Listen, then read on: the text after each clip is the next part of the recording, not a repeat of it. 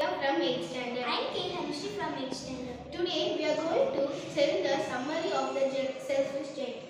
Every day after returning from the school, the children usually play in the giant's garden. One day after 7 years, the giant came back from the friend's house and he saw the children. The children were so scared to see him. And he was afraid. The giant told that none of you should be inside my garden because it's my own garden. After that, the children had no place to play. One day, spring came. All the places were with blossoms and the birds sing. But in the giant's garden, it was still winter. All were frost and snow. It was due to the giant's selfishness, the north wind and the hailstorm did not come to the giant's garden. He was lying in his bed and he heard cuckoo bird singing.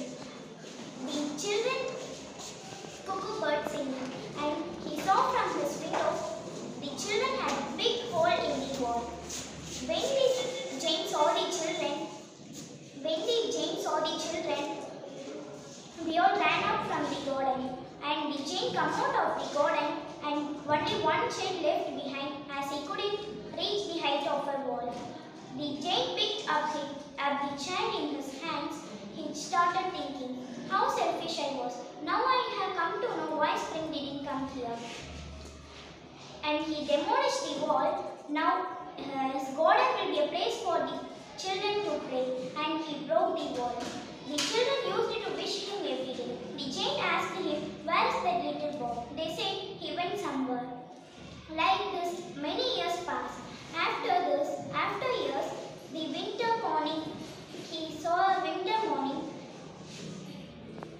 one winter morning, the giant saw a lovely tree. Under the tree there was a little boy. The giant was very happy when he saw the little boy. He asked him, my dear child, you have come back. I am very thankful to you. Because of you, my garden became a heavenly place. Later, the children saw the giant dead under the tree covered with white blossoms. Thank you.